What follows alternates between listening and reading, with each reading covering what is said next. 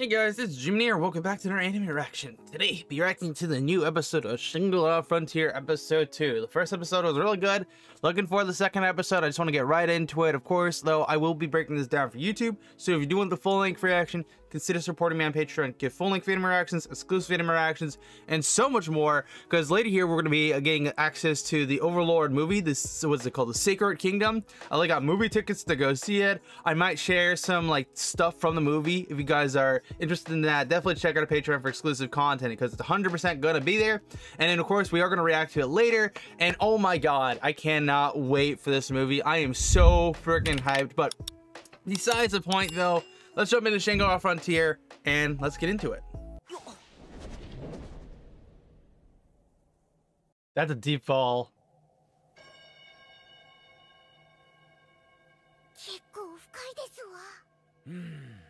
下にクッションがあるとは思えないし、どうしたものか。縄ならあるよ。Oh my god. じゃあ早速。Shit. His boys found out he went without him. Oh my god. This guy got caught red-handed. どうやってここを。インベントリアにクリスタルスコーピオンの素材を突っ込んだでしょ。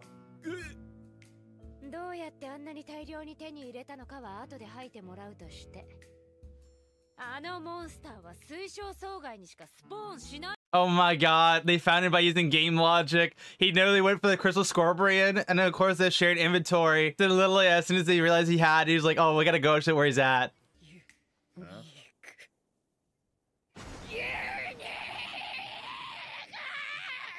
Why is this guy tweaking?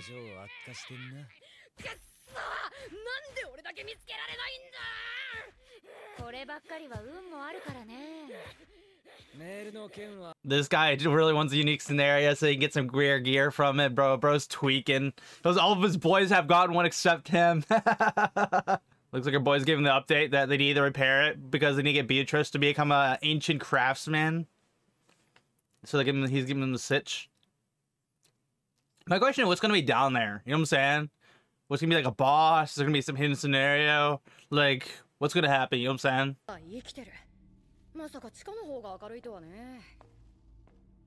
Oh my god, he triggered something.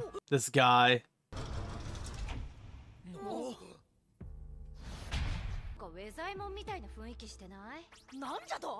Oh, I forgot. They didn't tell them because these are his teammates they fought Weatherman with. Wait, you know what? This is interesting. This is Weatherman's facility where he made all of his shit.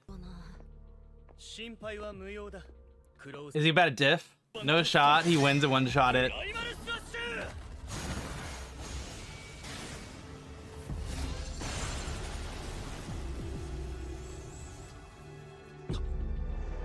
Hey, yo. Oh, she's about to fight it?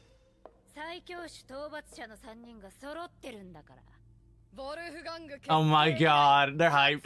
They're like, we be a colossal, you know, we can take on this thing. I'm surprised the cat blocked its shot though, because of the fact the cat's been the strongest thing. He's been one-shotting everything ever since I got here, so this is a surprise. Then again, it had a block ability. What the hell? Oh my god, he just instantly broke his back. The music though, it goes hard here. Oh my god. Oh, blocked it? No shot. Somebody's just gonna hit its back now because it's so wide open. It can't defend now. It has both its shields up. Oh, never mind. I retract all previous statements. Oh my god, he's about to do his thing. Oh my god. He's about to boost it. Oh, it's gone. No shot survives that.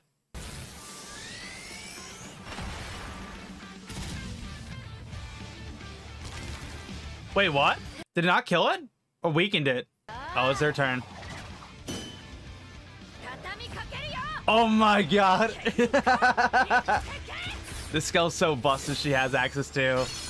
Okay, there's no shot. It's not a wrap after that. All or nothing. Oh, bruh. Oh my god. They're just jumping him. You know, they gotta make sure he's just done. You know, gotta confirm the kill. You know what my question is? If these things are from a forge, right? And this is the same person who we fought originally first season, the main Colossal. If they were all golems in their prime without being rusted, they'd probably be a menace. Now I'm thinking about it. Because that thing was pretty strong. The reason why they went so easily was because 1, it was already weak, and 2, it's old. Oh, he's thinking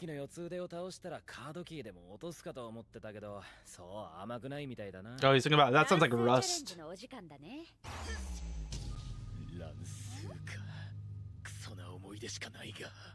Oh my god, I forgot about that.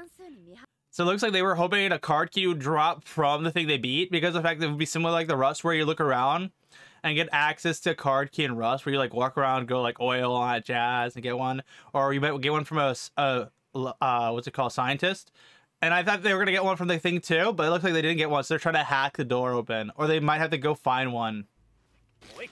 But the only reason why they're not able to get in there right away, because he has ability that lets him hack stuff, but it's at such a low level, it's not working. Oh, never mind, just worked. What's inside? That's a question.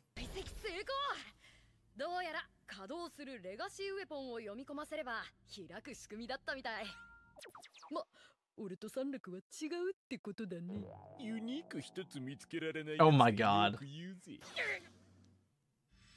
Can I just say, their relationship is so funny. It's like a gamer trio, like your boys. It's just hilarious seeing how they interact with one another. Oh my god, bro joked with him and now he's getting in his hands. This guy. This anime is way too good. This anime is way too fun for gamers. Like, if you're a gamer, you're loving it.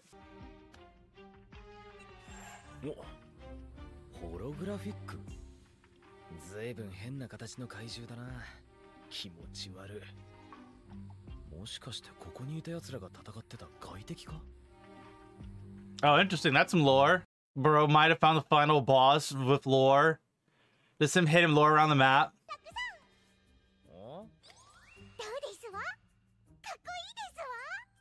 Oh my god, did you find the key item?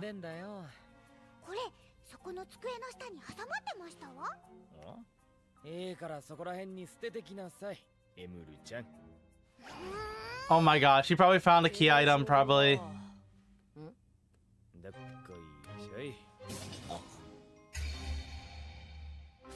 That's hilarious.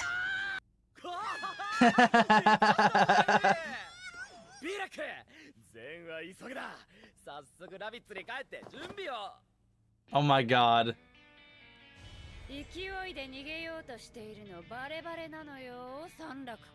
Bro, bro's cooked. Bro wants to dip, but he can't.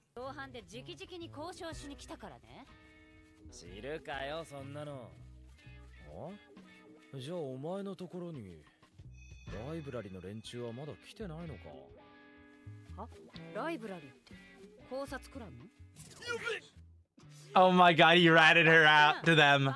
It's so funny. They beat the one Colossal. Everyone wants to hang out with them or like know what's going on or get information from them. Everyone's taking an interest in them because they beat like the thing that's OP. There's 7 of them in the game. I think there's 7, right? And of course now they're popular because of it. Everyone's giving the looks because they're popular. Oh my god, I forgot he does that.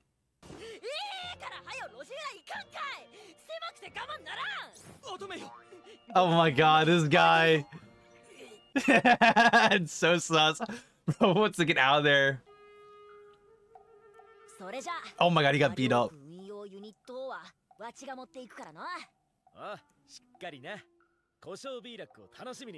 They're just stalking him so hard.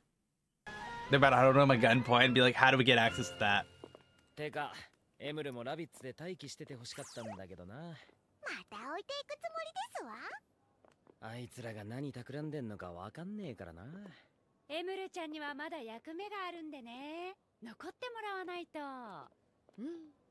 Oh my god, what are they up to? They're scheming.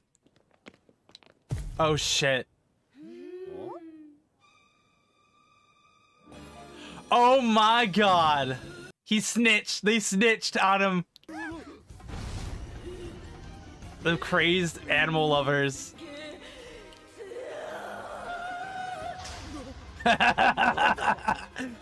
Run, bro, run!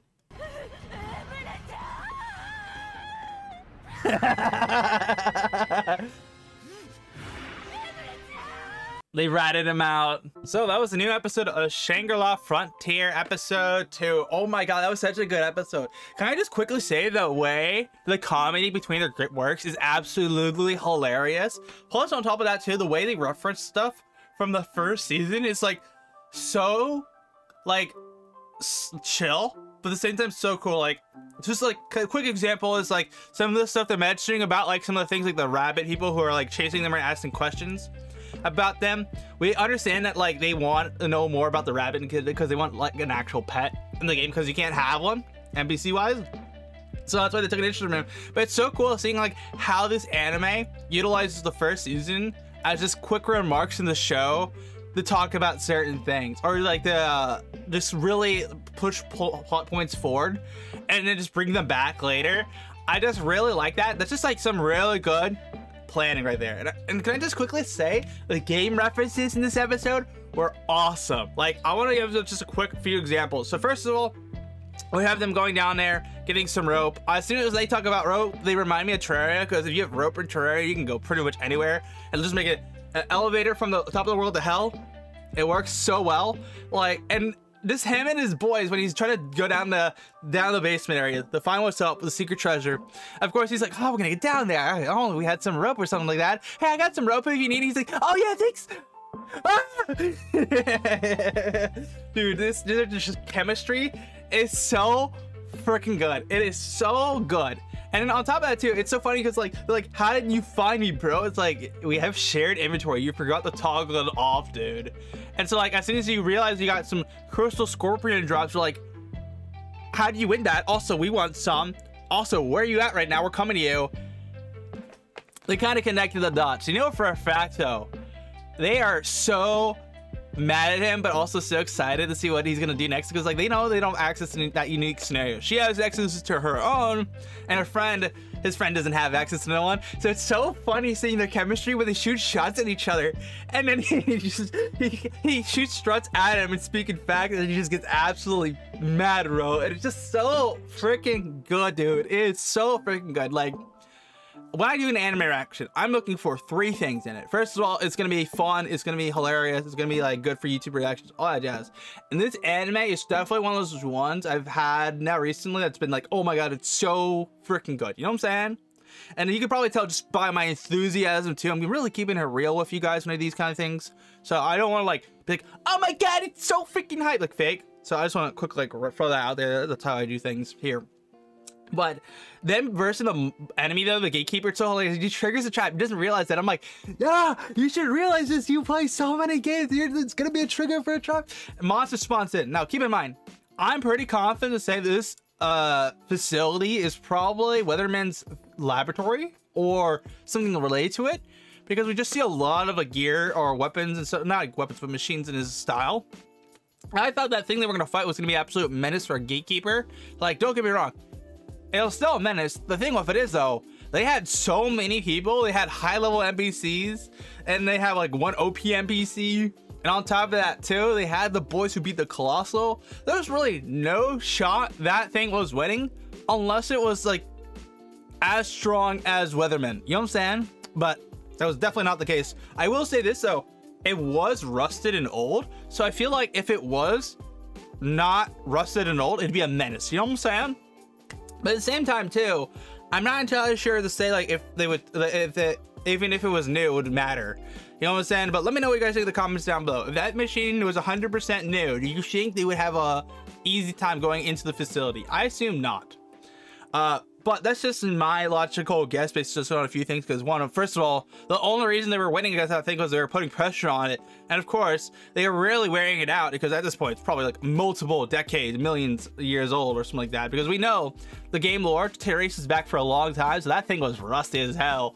But they just bodied that thing. But it's hilarious. As soon as they beat the thing, right? they just made sure to double down on it and beat the crap out of it. And we get into like our first game reference where like they mentioned the whole point of a key card in game or getting access to the thing. So our boy's over here trying to hack the facility with his level 1 skill. Keep in mind, this facility is probably a level 100 facility, so him just trying to get into it's hilarious. He found a workaround though. By using the facility weapons, he could go in there for free, which was pretty smart in all fairness. But I thought they were originally gonna beat that monster. It was gonna drop a key card, but it didn't do that, which I'm not kind of surprised about. But I was like, oh, expecting maybe something like Rust, where you go in Rust, right?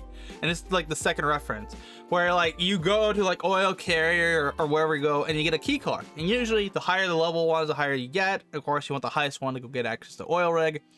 But that wasn't the case here. They just didn't get access to that. But they found the item they were looking for, and I just found it so hilarious. Like the boys are trying to find the stuff, and of course our boy finds a secret lore reference. So my question with it is now, is that monster that you show the Omega symbol the boss, the final boss? Or is that some form of like just invader? Because we know there's some form of invaders that happened a while back. That's my question.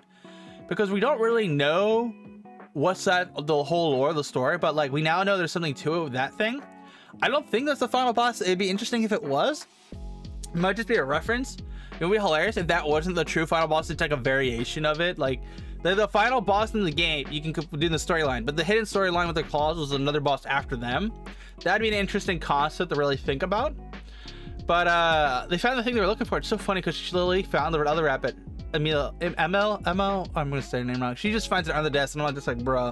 And of course, everyone's looking for it, and of course, she finds it first, and it's just like hilarious because like she just like joking around with finding stupid shit, and it's just like she finds it, and then as soon as she finds it, they're about to leave. He wants to dip because he wants to work on his stuff, and his boys just like pull behind him, and they're like, "Yo, where do you think you're going, bro? Where you going, dude? We gotta talk." And then they just sell him out to the, he sold them out to the librarian, and they're getting already targeted because of the fact it's so popular now, being colossal by like the Tacker Guild and all that jazz. And now he also sold them out to the librarian. I think I mentioned that already, but it's so funny because they were like talking about that, and they're like, "You putting everything on us?" And of course they snitched so hard to the Animal Guild because they love the rabbit that he got ratted out to, and that is just so freaking funny. Oh my god, bro, this is such a good episode. Like, oh yeah. But that's my reaction to Shangri-La Frontier episode 2. If you guys enjoyed my reaction here today, make sure to smash the like button, get subscribed so you miss on future reactions, and I'll see you for one. GMAN out.